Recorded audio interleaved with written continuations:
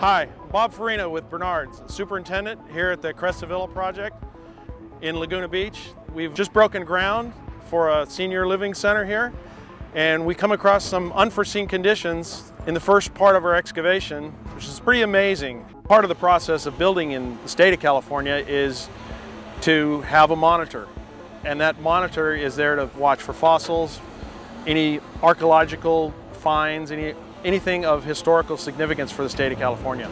Because California has such a rich paleontological as well as cultural history here, this site alone, the whole hillside has a history of Capistrano fossil bed formations, so everything was still preserved underneath. And during the first days of excavation, we began digging into the native soils, and just after 4 feet, we began finding fossils out here.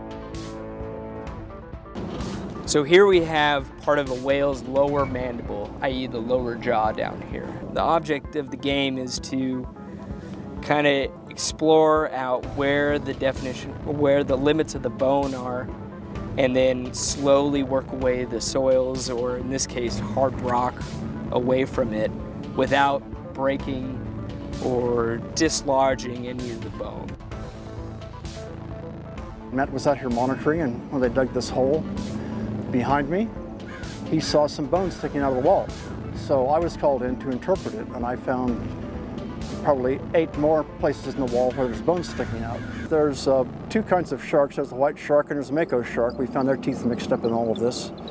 And there's one fish here that we thought we had one vertebra sticking out of the cliff. It turned out to be, when we dug in there, it was a whole string of vertebrae. It's basically a 5.5-foot tuna. Tail over here, we've got the vertebrae of the tail area. Then we're going in the back of the fish, coming into the stomach area right here. There's the dorsal fin up on top of the fish. And this is the pectoral fin, like your arm, homologous to the arm in humans, in mammals. There's the 2 pectoral fins.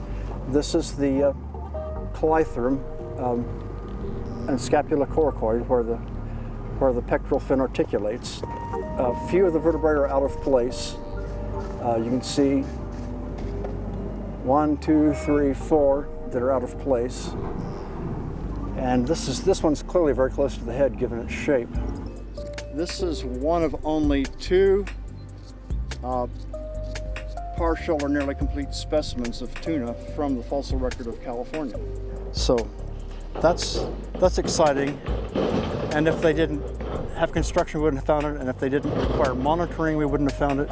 So the plan's working right. This is proof of the pudding. This is it's working right here. We're doing construction, but we're also saving some of the information that's preserved in the earth. I think it's the most significant find we've got in this whole quarry, this fish. This part of California was underwater until sometime in the Ice Age, probably. We're talking about for 100 million years at least. Probably had something to do with the formation of the San Andreas Fault and the rubbing of the plates together and the uplift of the crust on the ocean side to get it uplifted in places so that we actually have dry land in this part of California. So part of the excitement of finding these fossils for me has been just the historic value to them. 5-million-year-old fish and whale vertebrae is pretty exciting. So part of that process is the paleontologist and the archaeologist give us the all clear, and we go back into the area and continue with our garage excavation of the Crestavilla project. So I hope to give you some updates in the future of this process.